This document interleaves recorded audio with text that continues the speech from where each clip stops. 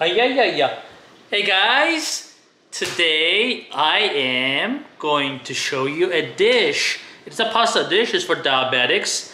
Now don't get me wrong, it's not a real pasta, of course. It's something called konjac pasta. And we're gonna put some shrimp in there, we're gonna put some veggies there, and it's gonna be delicious. And my wife will do it for you. And this guy will just make noise around here, okay? All right, let's get started. This is Jackie, my lovely wife, and guess what? Look what she has prepared for you. Oh yeah, this is really good stuff, huh? All right, look at that. Okay guys, so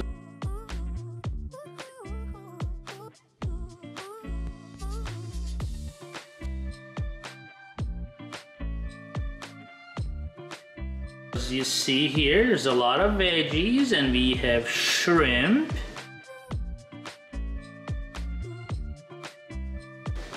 And we have parsley, and here are our noodles. Let's get started. Okay, so first I'm just gonna put this on a medium-high heat. I'm gonna add a little bit of olive oil here. Okay, we are adding olive oil. Not too much, not too much. And we're just gonna take, I have about 6 cloves of garlic here. And I'm just going to shred the garlic in here. Okay, shred the garlic. I have this little tool, but if you don't have this, you can just dice it. Hey, Dickin. Hi. So always saute the garlic and onions first. That's gonna be the first step. If you love garlic like me, you can add more garlic or less garlic if you're not a huge garlic fan. Okay, so that's about 6 cloves of garlic here. Now I'm just gonna bring that to a higher heat, get the garlic browning. Okay, so the garlic is nice and brown. So I'm gonna go ahead, after the garlic is browned, I'm gonna go ahead and add the onion.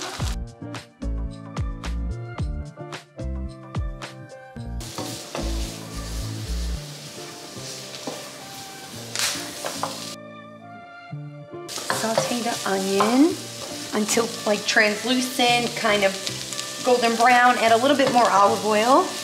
I was going to actually make an Asian stir fry tonight, but instead I chose to do this Italian style veggie pasta dish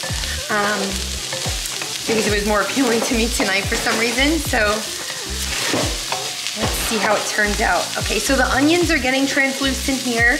We're just gonna wait for them to brown up a little bit more. Now, one of the longer veggies, as far as cook time goes, is gonna be the asparagus.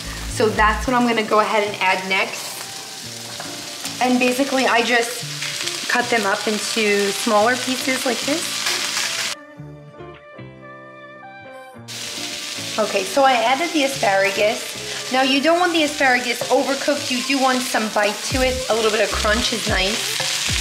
So I'm not gonna overcook the asparagus, but I am just gonna saute it for a little while with the onion and the garlic. That's all I've done so far.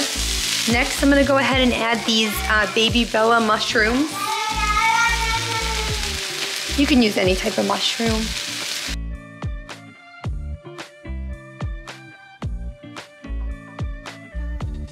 And what's great about using like a non-stick wok pan like this is that you don't need to keep adding olive oil or butter for unnecessary calories.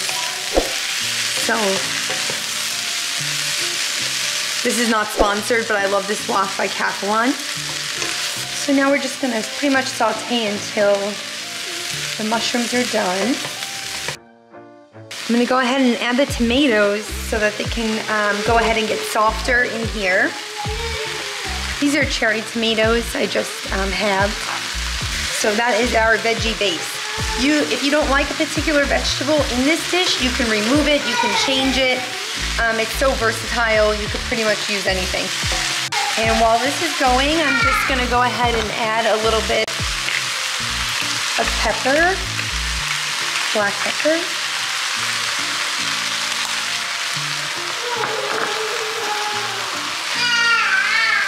Tiny bit of salt.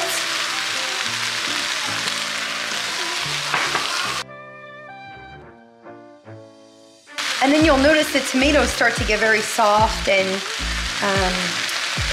the juices kind of come out and it makes it really great. Okay, so here I have, this is an Italian spice mix. You can make your own, a very simple, some dried basil, some dried oregano. You can even add some Parmesan cheese to that. And then here I have some crushed red pepper. I had that because we like spice.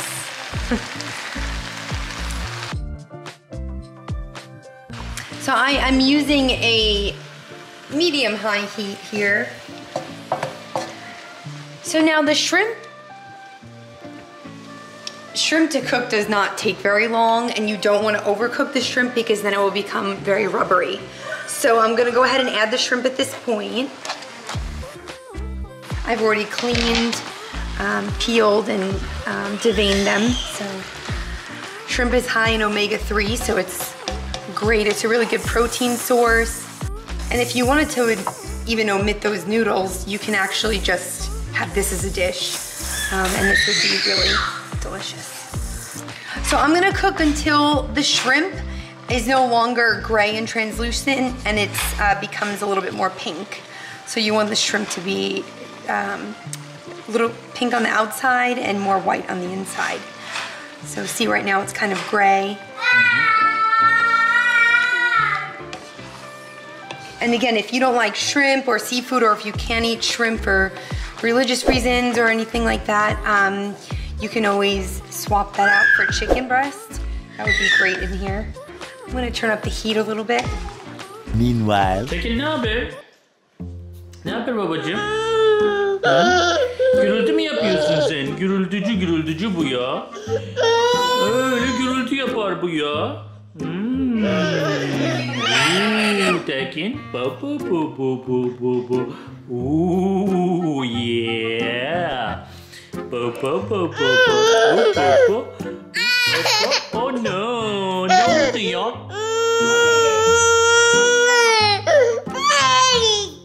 So here the shrimp is done. You see how it looks now?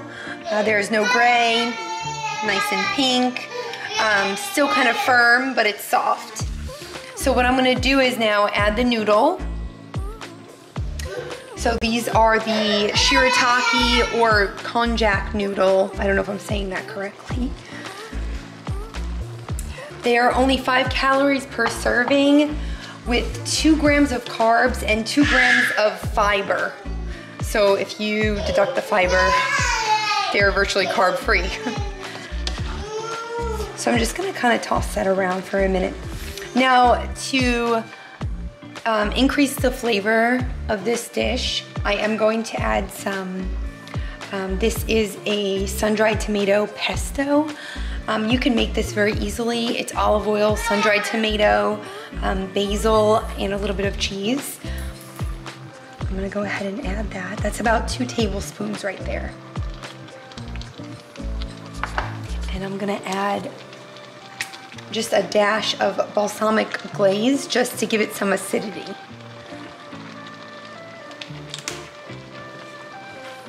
So these konjac noodles, I think they don't need to be cooked. It's already cooked. So some require you to pre-boil them. This particular brand does not require you to pre-boil them.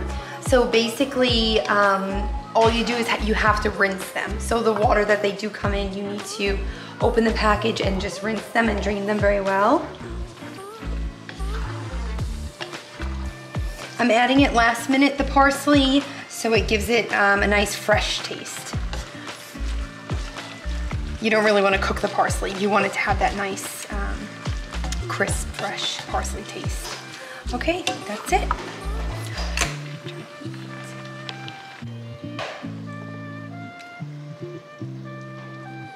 Oh yeah, that looks delicious. I am ready to eat.